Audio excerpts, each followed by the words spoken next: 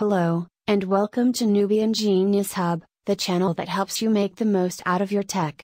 In this video, we'll be showing you how to update your Oculus Quest 2 to the latest version.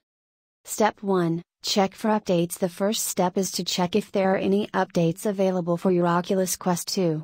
To do this, turn on your headset and go to the Settings menu. From there, select the Device tab, then About. You should see an option for Software Update. Select this to see if there are any updates available.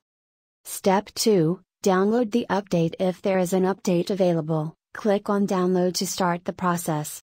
Depending on the size of the update, this could take a few minutes to several hours. Make sure your headset is fully charged or plugged in to avoid any interruptions during the update. Step 3, install the update. Once the download is complete, you'll be prompted to install the update. Click on Install to begin the process. Again, this could take some time, so be patient and don't turn off your headset or disrupt the process. Step 4, wait for the update to complete. After you've clicked Install, your Oculus Quest 2 will begin updating. You'll see a progress bar on the screen, so you can keep track of how much longer the update will take. Once the update is complete, your headset will restart automatically. And that's it.